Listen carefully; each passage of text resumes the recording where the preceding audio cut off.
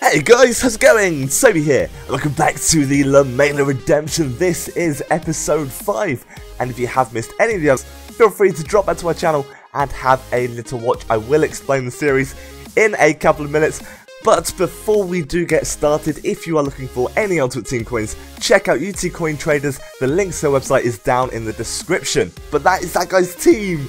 Wow, informed Thiago Silva, informed Neymar, he had Wellington, he had Hulk, he had Robinho. It was a very quick team, and I knew I was going to really struggle.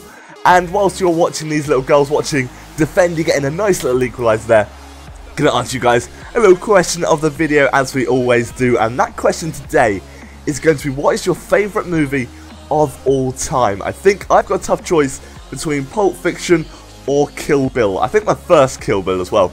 I'm a huge Quentin Tarantino fan, fantastic director, really enjoyed all of his movies, and I think those two have to definitely be up there with my favourite films. But let me know in the comment section down below, what is your favourite film of all time, because it'll be cool to get a little bit of interaction going, and I'd like to know what you guys are into. But we do equalise with Defendi. Honestly, he is so good. I don't know what it is about him, but for some reason, this guy actually decided to rage quit when we were drawing.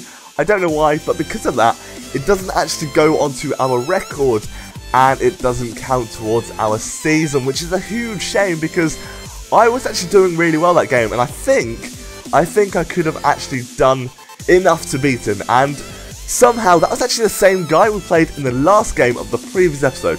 What are the chances of that? It was absolutely crazy. But this guy, oh my god, that team. Eto'o, Basufa, Remy, Taraps. He had an amazing team, a very solid defense as well. And this new keeper, he is terrible. He is so bad. Every single shot this guy had just seemed to go in. I really do miss Cordaz, which was our rare bronze, the guy that we just replaced in the first game. I want our old keeper back, because this guy is atrocious. He's such a terrible keeper. I cannot wait to upgrade him, and I think that is exactly what I'm going to do next. But he's just pouring in the goals. I just could not do a single thing about it. He just destroys my defense so easily. He even gets a lovely little chip goal with Samuel Eto'o there. I really do need to try out Samuel Eto'o. So, I've got some of the goals out. It's half time. We're 6-0 down. 6-0. We need to make something happen. Something has to change in the team. Could this be the start of something very interesting? We get our first goal. Defendi with the first, and then he scores. And again. And again. And again. And we end up losing 11-1. I am terribly sorry. That was the worst game of FIFA I have ever played. I don't know what it was, but I just could not do anything against him. Everything he did was perfect. A very good player.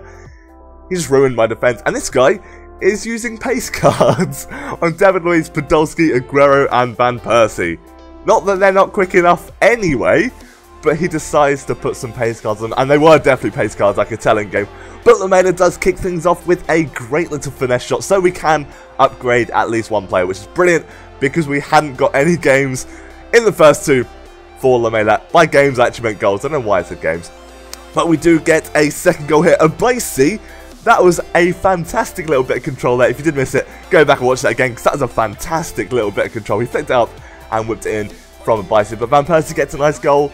I don't know if he had a shooting card on as well, but things were a little bit weird in this game. I wasn't sure what was going on with the strikers, but we do get a penalty, and I'm going to switch over to La and take the penalty with Lamela, just to try and get an extra goal with Lamela. I'm always going to do it with 4 penalties, and we do get a second goal, which is absolutely brilliant. And then we are on the attack again. Gonzalez, unfortunately, his shot is parried, but we do get a goal through Lucci again. We have got some fantastic players in this team, and then I do a bit of a cheeky little tramp. The reason I did that was because this guy was being incredibly annoying, and I thought the pace cards, he kind of deserved it. I just wanted to score as many as possible against this guy, because who uses pace cards and things like that in Ultimate Team? It's just a really dirty tactic. It gets a really weird shot. That is exactly why our keeper is dreadful. I really need to upgrade him. So, in the next episode, Lamela did get 2 goals, so we can upgrade 2 players, which is very nice. And that's the bicycle kick, by the way.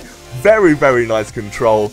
and I really did enjoy this game. It was very interesting actually. I was proud to beat him despite he had those pace cards and things like that on his team.